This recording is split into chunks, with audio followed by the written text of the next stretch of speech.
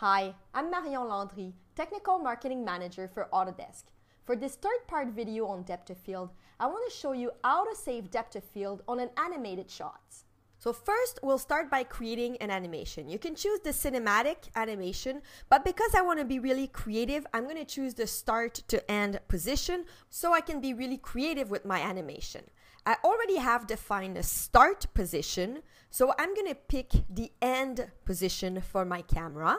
I'm going to pick an angle here close to the rail. And I'm going to load the camera properties, and I'm going to go under the position tab and add a tilt to my camera. So that's something you might not be aware of. So here I'm going to reset the end, preview that. Okay, I'm going through the column here, so I'm going to have to refine my animation.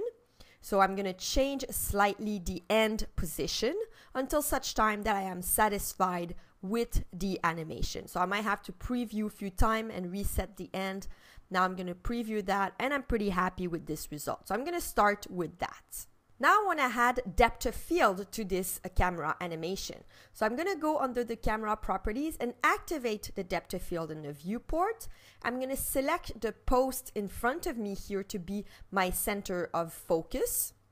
And I'm going to adjust the focal distance and f-stop until such time that I am satisfied with the depth of field in my viewport. So something about like that.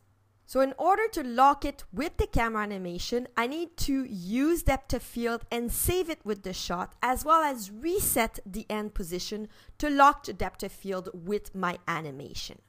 So I'm going to hit preview, and it's going to be a little weird because right now I only have depth of field in the end position. So the depth of field appeared slightly towards the end, which is not what I want. So I need to add a depth of field in the start position. So I'm just going to select my start position with my camera.